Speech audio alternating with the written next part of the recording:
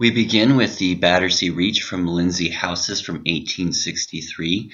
And to me, this is starting to look more of what I think of as being a Whistler painting. Again, he's in England, so you have to imagine there has to be some real influence from Turner there. It's almost impossible to think that he wouldn't have seen his fair share of Turner paintings. And again, he's painting this hazy mist over the sea. We have a number of young ladies here in the foreground, and again, when we look at these young ladies, they don't really even, they look like they're from Japan as much as anything, especially with the umbrellas. And again, this is the beginning or the influence of the Japanese prints I was mentioning before. Again, if we look at the horizon line, it's all the way up at the very, very top of the sky. There's this whole wave of Orientalism or Japanism, as it was called, that sweeps through Paris after the International Exhibition of 1867. This was where the country of Japan had actually set up a little pavilion, and wares were there, and many artists from Paris and the surrounding area went to this exhibition, and again were very much influenced by what they saw, and influenced in many different ways, as we will see with Turner, the movement of the horizon line much higher. But in more practical terms, a lot of what they were seeing from Japanese prints was this idea of capturing the everyday life being worth capturing in terms of art, not just the idea of capturing higher society. But before this, we have an international exhibition of 1862 that occurs in London.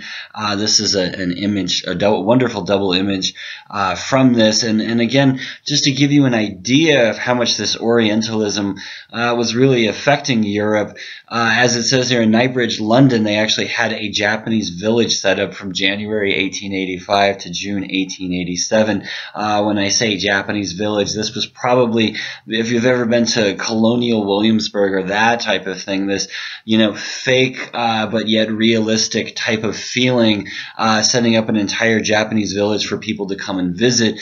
And it should be noted that during that time, that it had over 1 million visitors come out to visit this Japanese village. But when we look at the work that we have by Whistler, though, he really kind of precedes some of this. He kind of started the Japanism craze, or at least you could say that he was ahead of the game in this.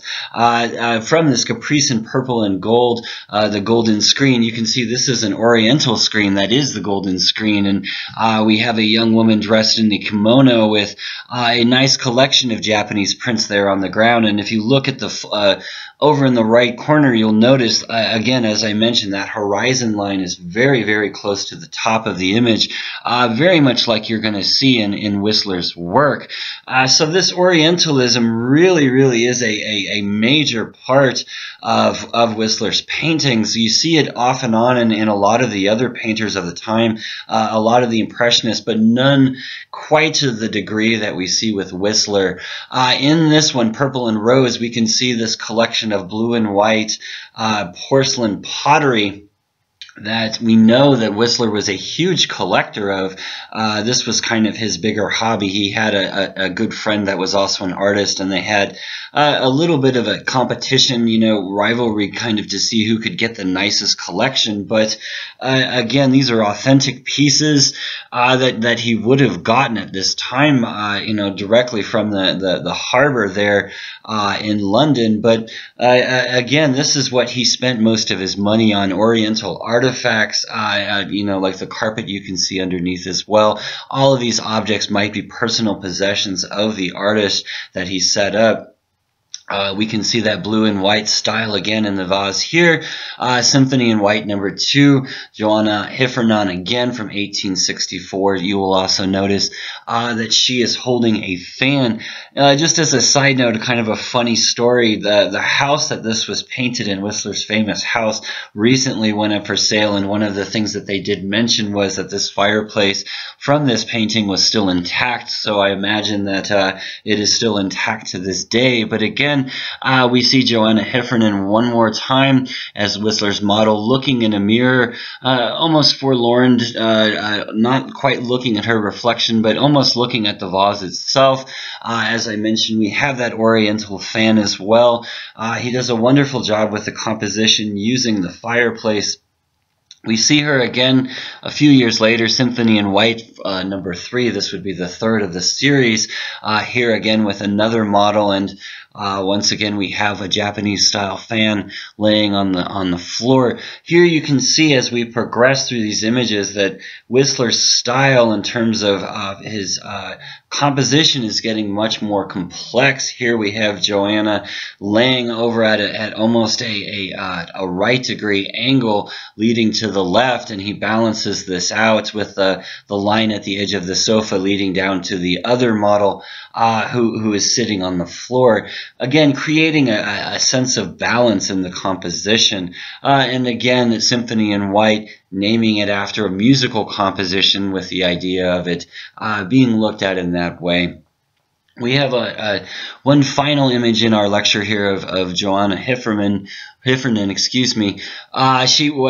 story goes very simply that she started also modeling for Gustave Courbet, and if you're familiar with Gustave Courbet's images from this time period, they're pretty racy. So needless to say, what happens is Whistler gets into kind of a spat with her about this, and this ends the relationship not only with Joanna, but also the friendship that he had formed with Gustave as well. Here, though, in this image, again, we can see this wonderful example of Whistler's real strength, and that is in line, whether this be a drawing or an engraving or etching, you can see the points. The next piece we have is The Princess from the Land of Porcelain, sketch for rose and silver. And again, you can see all of the wonderful Japanese motifs almost in one painting. Here we have the kimono and the fans and the screen. We even have this ceramic vase in the background. If you look on the left side, this is the painting in situ in the very, very famous Peacock Room. This will be a painting that will be purchased by a man by the name of Frederick Leland, and it will be installed in a room that will be, of course, known as the Peacock Room, and the wonderful story that, of course, goes with it. What we have here is Leland had actually purchased this painting. He was good friends with Whistler at this time, and he had this installed within his home. And he had essentially had this one room, and he had designed this room around this Oriental theme. He had designed an interior designer that was recommended to him by his architect, a man by the name of Jekyll. And essentially what happens is Jekyll is almost finished with this, and then he goes sick. Whistler asks if he can step in and finish off the room, and essentially Leland then goes away on a business trip.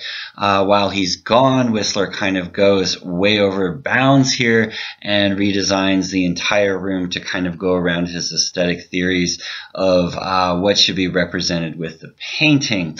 Again, this is what we refer to as the very famous Peacock Room. You can see the painting there, and some of the gilded peacocks there also on the right side. There's also a nice collection of Oriental ceramics as well. And again, the whole point of this room was it was supposed to be designed to house this collection of art as much as anything. Leland had agreed to let Whistler do a little bit, but when he returns, essentially they get into a huge argument because Whistler, as I mentioned, had redesigned the entire room and had also presented him with an enormous bill to go along with the shock of the room itself. One of the things he had done was he had actually painted over some leather pieces that went all the way back to the dowry of Catherine of Aragon, amongst other things. Here we have the reverse side of the room, and again a focus on one of these wonderful gilded peacock pieces. So this created a major stress in their relationship, needless to say. And one of the larger problems was that Whistler had, of course, invested a huge amount of money, his own money, into designing this room, and was hoping to recoup it from the bill itself. So this begins a process of financial problems for Whistler, in combination with another event that we're going to see here in just a little bit. He really kind of reaches a point of bankruptcy. Again, this room is very, very famous for the idea that this might be the first time an artist really thinks of an entire space, kind of a precursor to an art installation. And very famously, it was said that Whistler had this installed in the room, these two birds actually fighting with each other, kind of showing the strain in the relationship between the two people. And this, of course, causes them to no longer have a relationship with each other. And this is very typical for Whistler. He'll be very close friends with someone, and then he'll get into a fabulous argument to the point that it will just strain them to the point that they will no longer talk to each other again in any real way. That we'll continue with the history of this room a little bit later. But again, this causes a lot of problems for Whistler in terms of his personal finances, and this leads to essentially his estate being put up for sale, and the very, very famous painting, The Golden Scab. And if this looks like Leland, that's of course done on purpose. This painting was supposed to have met them as they opened the doors to his estate and walked in. And its point is pretty simple there. You can see Leyland was actually the creditor of Whistler and was kind of responsible for some of the foreclosure. He's sitting on top of a White House, and Whistler has his very famous White House at this time. You'll also notice that the colors of the painting are the same colors that were used in the Peacock Room. Again, Whistler just does not respond very well to criticism. Variations in Flesh Color in Green, the Balcony from 1865. This is probably one of the more famous ones that he did from this cycle. We have, a group of models in the foreground, but in the background, rather than having an Oriental background, we have a cityscape, a very modern industrial cityscape.